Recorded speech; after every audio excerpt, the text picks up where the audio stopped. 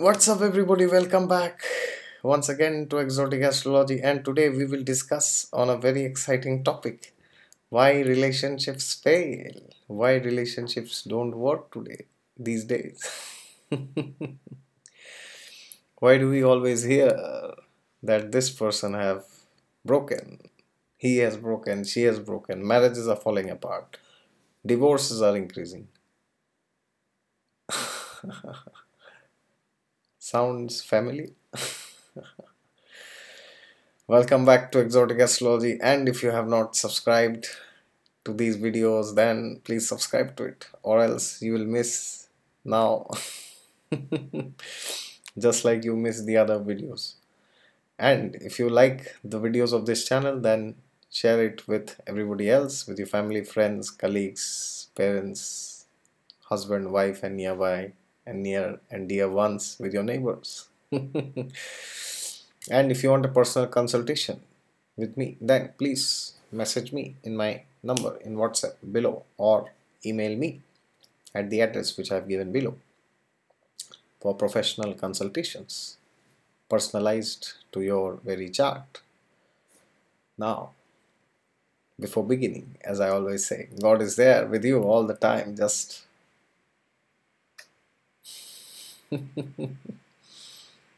just look to him and he will help you to get over a broken relationship, maybe. Well, that's the sorry for the disturbance. That's the sad part of the life that we are living today, that there are so many breaks in relationships. Unfortunately, people these days are somehow not able to maintain relationships, especially in the West and even in the Asian countries these days, in countries like India also. Well, why that is happening? What do you think? What's the cause? Any answers? Because one of the main reasons is because people have used to people have been used to getting things very easily, very easily, without putting much effort. And that is why when we do things in our life without putting much effort in one area, or in two areas, or in some particular areas of our life, the same tendency is carried on to every other area or every other aspect of our life. Yes. For example, if there's a student who doesn't study for his exams, what is the message he's sending to himself? Even if he gets good marks, maybe he's super intelligent, he studies one night before and he gets 100 out of 100. There are students like that. But if there is no consistency, if there is no hard work, eventually he will fail. You see these people who think themselves as big shots by studying once before the day. They cannot achieve in long run anything substantial in their life, in every area of their life. They will begin things, but they cannot continue them. If you do not believe me, check it. Go to your list of school friends and check it. Those of who used to say, I have studied this subject in one night, I have done this in 1 month, I have done that in 10 days. Well, sir, I'm sorry, sir or madam. If I do not say madam, some feminist may blast me. You're being sexist. So I'm not a sexist. I'm saying women also. I've seen many women saying like this. There was a girl once who told me I have finished the chemistry syllabus of 12th standard in 3 months. And then when she was saying, I was like, good. These are the most miserable people I have seen. Bragging, boasting about themselves that we have achieved things in a short term. Well, that is because of your good karma you have achieved. But that will not happen every time. That can happen once, twice, or maybe 10 times, but not every time. The problem is you lack consistency. Do not try to hide it by being an ostrich. Yes, hard work has no substitute. And when you cannot put that hard work in one area of your life, in terms of other areas also you will behave the same. For example, if such a student starts going to the gym, what will happen? He or she, after some time, they will give up. Because just because they are intelligent means they may be good in one field in their life, in one area, in terms of intellect, in terms of grasping things very fast. That doesn't mean in terms of health they will be the same, right? Or that doesn't mean in terms of maintaining a relationship they will be excellent. How much time does it take these days to start a new relationship? Doesn't take much time, right?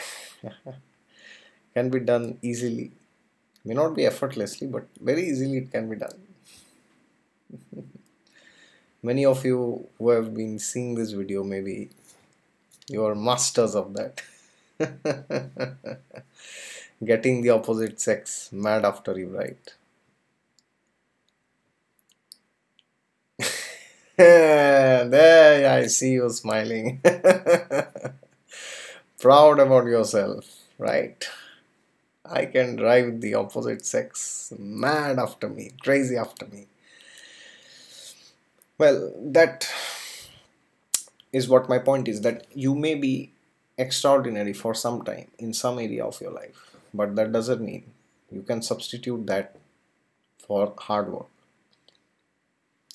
And that is why these people who pretend themselves to be very intelligent in other areas of their life, when they start working, they fail miserably, because the same trait, which is consistency, is lacking in them. Hard work, self efforts is lacking, because there's a saying that injustice anywhere is a threat to justice everywhere.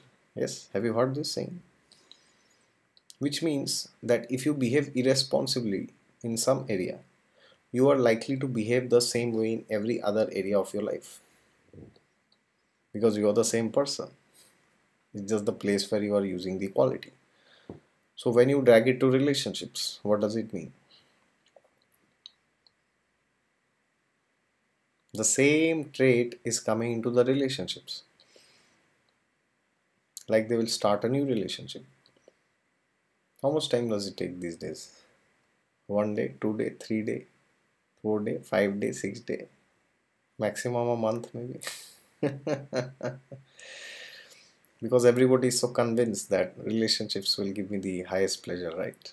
False convictions. And then what happens when you get into it? Getting is very easy. May not be very easy, but not very difficult also, no? I know you. But after you get in, the real challenge starts when the honeymoon phase is over, when your hormones subside and you realize that, oh, the other person is just another person, just like my friend or my mother or my father. They are not the darling of your dreams, the apple of your eye anymore. Your heart doesn't pump when you see them anymore. It will pump, but it doesn't pump the way it used to pump those days. Those initial butterflies, right? But then the problem is you are lacking consistency somewhere. And then the same trait comes here. Then you stop doing those things which you used to do in the initial days to get the person to fall in love with you. Because now you feel, what's the need? Because you have an inner programming. Okay, this much if I do there, it will give me this.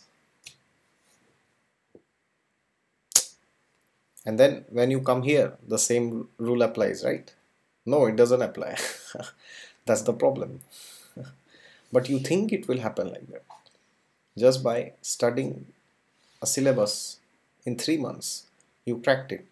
You feel that that is the same way it will work for relationships also, but it doesn't. But the problem is you think it will work that way, which is very unfortunate because that cannot happen for relationships. Long-term consistency is required. Predictable behavior is required. If you do not have all this, then you are creating trouble for yourself because you are not investing. And whatever you do not invest dies. Wherever you do not invest, that will reduce. Is the same everywhere. If you stop going to the gym, you will lose your body fitness. I mean, if you are a person who goes to the gym very regularly. Similarly, if you are very expert in coding, computer programming, certainly if you stop coding, then what happens? Then you will lose your practice, right? And then again you have to start from basics. So consistency is the one quality which most of the people are lacking in every area of their life. And what is consistency? Consistency is the trait represented by the planet Saturn.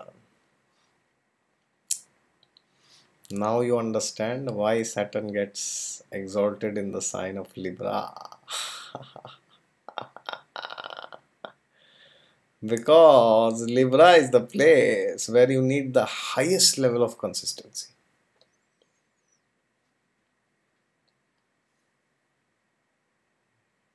Which is what marriage, relationships, right? Saturn's most powerful need is there in that place. If that thing is not there in Libra, which is Saturn, Venus cannot function. It's not possible. Venus cannot do anything in Libra if Saturn is not there. And that is why they are best friends. One represents joy, happiness, love. The other represents sorrows, tears, misery. But still they are together. Do you understand now why? Saturn, Venus are best friends. Your shoes are represented by Saturn and the socks are represented by Venus. They are always together. So this one trait which people are lacking, because of which relationships do not work. So what is the way by which you cultivate this trait? Very simple. Start becoming more responsible. Have a schedule. Have discipline in your life. And ultimately, Saturn is the yogi. Yes. So do some yoga, do some spiritual practice. That is the end goal. Every planet is telling you to become more and more spiritual at the end of the day. Do you understand now? Because when you take to spirituality, do yoga, do meditation, then what happens? Your mind is calm. You can do things the way you want to do. Otherwise, the mind will let you do things the way it wants. And then there is inherent destruction. You see how people are destroying themselves. Drinking, smoking, alcohol, addictions, drugs, pornography, prostitution. It's rampant in this Kali Yuga. It's terrible. And they are so happy. They say that smoking makes you cool. Yes. It's a royal road to hell. And when I say hell, I do not mean any specific place, physical place which is mentioned in the scriptures. I do not mean that hell. I mean hell, your life. In this very life. Forget next life. Next life will come later. Forget other lifetimes. Forget religion. Forget spirituality. Forget God also. Talk about this life. Talk about the now. You are inviting disaster if you are inviting Rahu into your life. But what to do? You are handcuffed in the chains. You cannot leave. There's only one planet which can liberate you from this. Who is that planet? Jupiter is the planet. Because there is only one planet in the solar system that can control Rahu.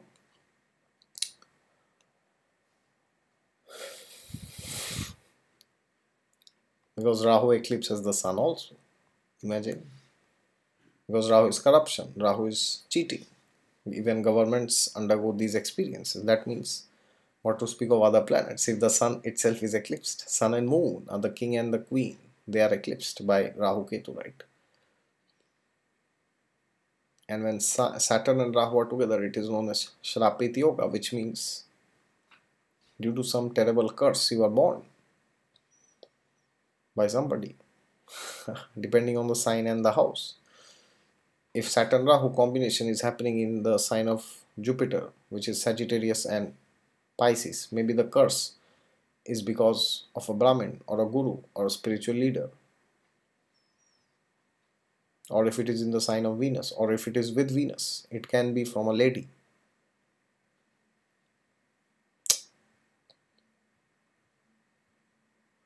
And if Jupiter Rahu is there, it is known as Chandal Yoga, which means Jupiter is under influence of Rahu, but still Jupiter can control Rahu if it is strong, because Lord Ram killed Ravan. Ravan cannot destroy Lord Ram, it's not possible. Rahu cannot destroy Jupiter, but Jupiter can control Rahu.